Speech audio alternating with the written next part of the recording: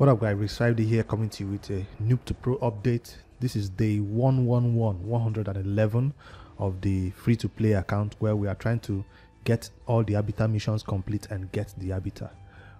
Like I said, we are currently paused in the mission that requires us to reach gold 2, and we are doing other stuff in the game to progress our champions gears before we can push that mission again. Alright, in this video I just wanted to give you a brief rundown of what is happening in the game. The Noob to Pro doesn't really have a new update for you because we've been farming the dragon. I do have some updates in the Noob to Pro, some progress that have been done, and the first one that I'll share to you without wasting much time is that High Cartoon now has a speed boost of 6 star. Like most of you suggested, I mean 1 or 2 people have suggested it, that I should farm the Ultra Nightmare to get a 6-star boost on High Cartoon, which is my speed lead that I use from the arena, and that boosted her speed by an additional 10, I guess, and we're currently at 273 speed. We're not yet pushing for the gold 2 yet. We're just, trying to boost other champions also. She's not the only one that does the work. She goes first, yes, and then what? We still need to place the decrease defense, we still need to place the increase attack, we still need to nuke. So the nuke is the next thing that I'm going to be working on, and I'm thinking the person that I will use for that is this new champion. What's her name? I talked about it in the previous video. Filgia, because of that A3 that actually does a huge nuke for the waves. I'm thinking of using this champion as my nuke because of the increased crit rate and increased crit damage that she places as a passive before she takes her nuke. So that's the champion that I'm hoping to develop before we can push that goal too. I don't want to do it and struggle with Kale. That's just the truth. Kale can do 50k hit, 60k hit, but that's the new update I wanted to share to you. And while we are actually in this champion page, I did take this champion to 50, and I was gonna gear this champion to use and beat the what do you call this boss? I did say it in the previous video I was going to build it, but I'm kind of low on silver. I was supposed to beat the Scarab boss with this champion and Amiga, and if I'm going to regear 2 champions and I'm sitting on 200 silver, it's not going to be possible. So the reason why I'm actually low is because I took that High Cartoon speed boost to 16, and that kind of took away my 3 million silver that I was saving to boost Lodric Falcon Hat and Amiga to be. But hey, Doom Tower is not where we're focused on. If we can do it, fine. If we can't, we'll leave it and ignore it. The only thing that it means, we cannot maybe do some advanced quest that requires us to beat the Doom Tower 5 times. So, because I don't really want to farm that Doom Tower for now until we can do it. Alright, we can see the portal is currently glowing. What color is this? I don't know colors. Green? Blue. Okay, this is blue. This is green, this is blue. Alright. It's currently glowing blue, but it's not for what you think. It's not a 2x ancient event. That's for next week. So if you're a newer player like my account, I have 33 ancients here. This is not the time for me to pull my shards. You have to wait for when there's a 2x event. But for older players who are afraid of getting duplicates during a 2x event, and they are sure of a guaranteed champion event like this one of 150 ancients can guarantee them a new champion, they might want to pull 150 ancients for this champion. Now for my main account, where I have maybe 90 or close to 100 ancient shards, me buying 50 more ancient shards to get this champion might be worth it. But I wanted to take a look at, I've seen others say stuff about him, but I really don't know his skills. So if this is the first time you're meeting this champion, welcome. Archbishop Pinthroy. So he's new to the game. It's brand new Secret Order legendary champion. Nobody expected it to happen. Of course, Plarium can give, or they can give us 4-1 in these days before they release champion, because they are not currently working at full capacity, as you all know, because of what is happening over there. So let's take a look at this champion. Of course, he looks mean. It looks like what is on his head. His face is what really gets you. It's not even the outfit, it's his face that just looks like a mean Archbishop. Secret Order. So he perfectly suits in well with the Secret Order because of how he's dressed, and of course his name, Archbishop Pinthroy. So on his A1, let's find out what he does. He attacks one enemy, transfers one random debuff from himself to the target. Also has a 75% chance of stealing one random buff. That's not such a special skill. Steal buff, transfer debuff, it's alright, I guess. And that means he needs accuracy for that to happen. On his A2, places 50% increase accuracy buff on all allies for 2 turns, then attacks all enemies. So increases our accuracy by 50%, places a 50% heal reduction debuff on all enemies for 2 turns. Heal reduction is not that special in raid these days. You don't have bosses that really require heal reduction right now. Also has a 75% chance of placing block buff debuff on all enemies for 2 turns. Now that one is useful. Block buff debuff for 2 turns is awesome. And then if you book this champion, it's available for the next time. No, yes, it's still useful. Even if it's a 2-turn cooldown, if you build him fast enough, you'll be able to place it again before they can maybe take their turn. So it's extremely useful for the especially for the Hydra. Well, not all rotations of the Hydra, but at least we know where we now currently use this skill. This debuff used to be useless in raid. That's the truth. Especially less in arena, in some special teams where you use them. But these days, it's highly useful in certain bosses. So you prevent them from placing buffs on themselves. All right, in the A3, heals all allies by 30% of their max HP. 30% heal is huge, and it's a 4-turn cooldown, so it's not that.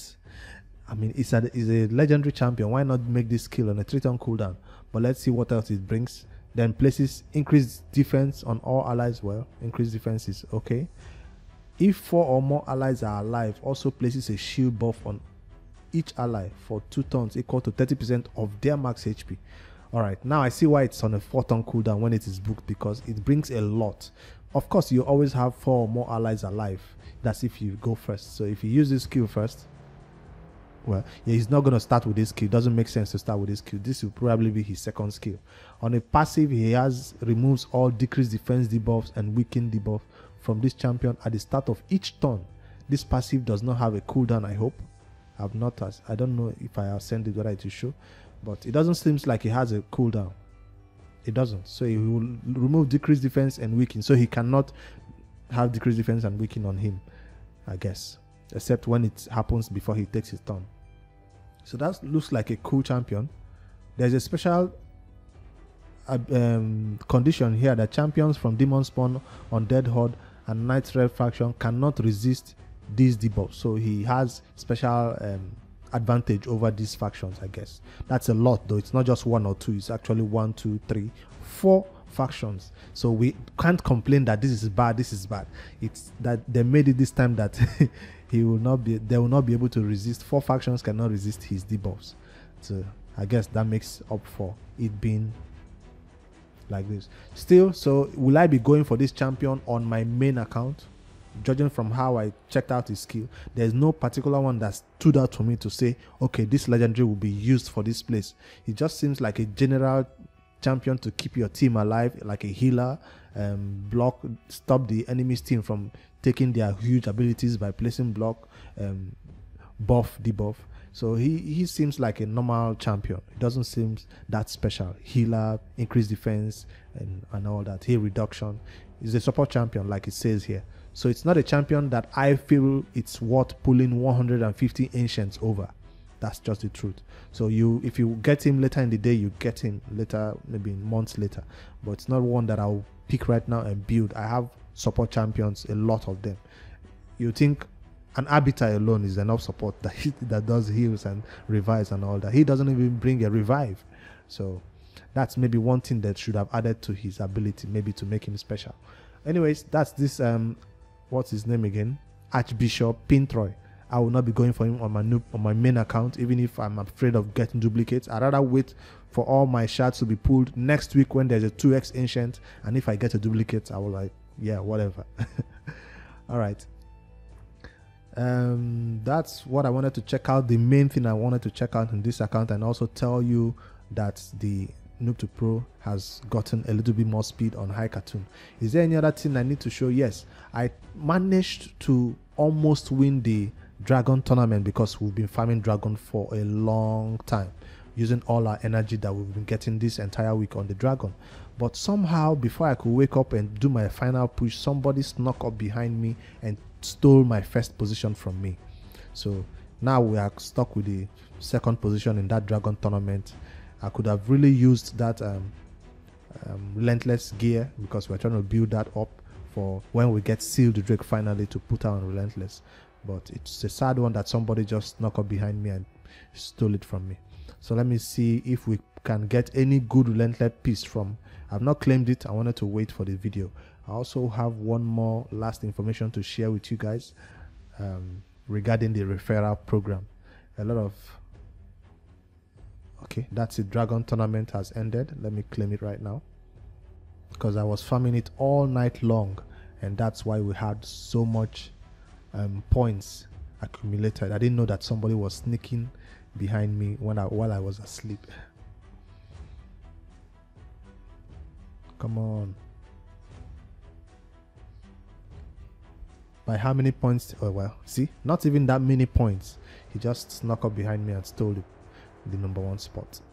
Alright, let's claim it and go see what it actually gives us in terms of the gear.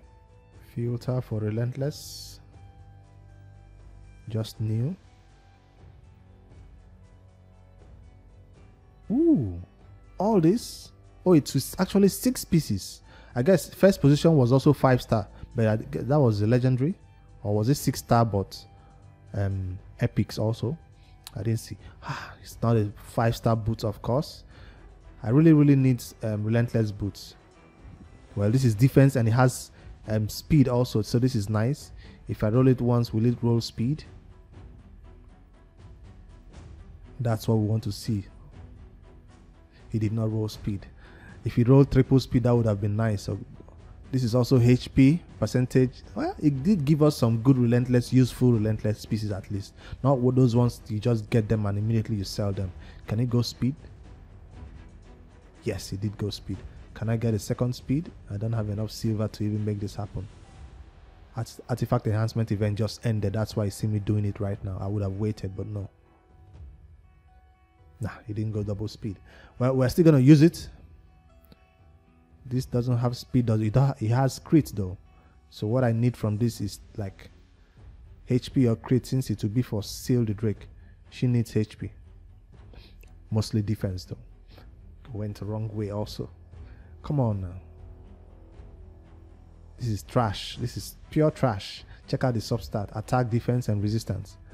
This one's 4 speed, which is not what we want. We want 5 speed, 6 speed. But hey, we're gonna use them all. That's what we got from that pool. Anything else? Yes, I did spend all my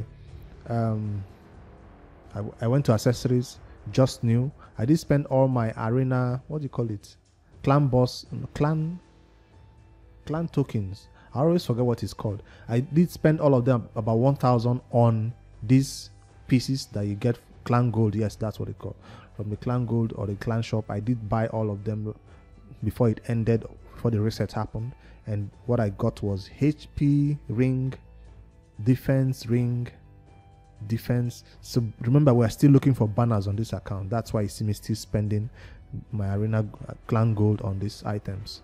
So we are getting counter attack, all counter attack accessories though. This is HP with attack, no. So we didn't get any. Well, we did get a banner right here. It's resistance banner. That's not what we want. This is HP banner with 5 speed. I'm looking for that accuracy banners. We need accuracy banner. Well, we didn't get any this time around. Last week we did get one nice accuracy banner. So no luck for us this time from. So if you've not claimed or if you've not spent your clan gold, it has reset. Head over there and get some new quests. I've already picked up quests for this week and I'm currently doing one of them, which is their tag team arena offense battles. Increase attack, I'll do 200 of them, then tomorrow I'll pick up another one. So we're still doing elite quest over there. So I'll be spending on energy this week on this clan shop, because I'm currently using the energy a lot to farm artifacts, because we are now at Dragon 20. We had a mission from the clan quest that required us to beat or place I think, what do you call it, simultaneous debuffs on Ice Golem, 15 also. I didn't think I could do it, but I went into the Ice Golem, and surprisingly we went from 13 to 15 in the Ice Golem. It was a totally manual run, so that's progress, I guess, for Ice Golem. The first time we're actually pushing Ice Golem a little bit with our newly found Dragon 20 team. I just took them over here with the Poisoners and they made it happen. So that's also some progress over there. We have not yet pushed anything else in terms of Spider or Fire Knight. Only Dragon, that's what we focused on. So there is something that came to my mind. I did get some epic books last week. No, day before yesterday, and I spent it on Venomage, because Venomage is currently the weak link in that Dragon team. Once she's targeted, the runs just become extremely long. So I did get some epic books and I spent it on her. So right now she has one book here and one book here. So that's 2 books actually that I spent on her from the Dragon. So Brutal and Hard did give me some epic books that I spent over here, which is always nice. So all my books will be coming over here until all our skills are maxed, so that Dragon team might perform faster before I now begin to spend more books back on this Muslim mage, who actually needs his skills on cooldown over here before he can perform faster and have it a lot on. Here is what I wanted to share about the referral program before we end the video. For Briggy, this account creator finally hit level 50, so I wanted to thank you for taking the time to actually create a referral account under the Noob to Pro and following it up all the way to get this final reward of getting level 50. So I'm going to claim it right in this video. I didn't want to do it off the video. So although it has taken your name off the list, we still know who you are in the comments, and we know when you registered and helped us get this. So the final reward is over here, which will also get us an extra secret shard over here. So hopefully we get that one going before the next. Will it be possible before the next 2x ancient? I mean 2x secret? I don't know, but we'll see. But right now we do have 2 secrets sitting in our inventory that we're not going to pull until there's 2x secrets coming up. So I wanted to thank you especially for that, your effort in that one. All right, that's all the Noob to Pro update I can give to you tonight. There is nothing special happening to the account than me spending all my resources on the Dragon. So hopefully by the time I give an update is when we have finally pushed some more champions to 60 in terms of our new nuker that we want to use to replace Kale or help Kale in the arena, which is Filger, and I'll be working with this champion to get masteries and everything on her. But I can't put books on her yet until I'm done with putting books on my Dragon team. See, that means it's gonna probably take about 2 weeks finally before we fully book Venomage and now move on to Filger. But she will hit 60 and get her masteries, but the books might be delayed. All right, that's all the Noob to Pro updates. If you have any questions, comments, drop them below. I'll see you guys in the next one. Good night.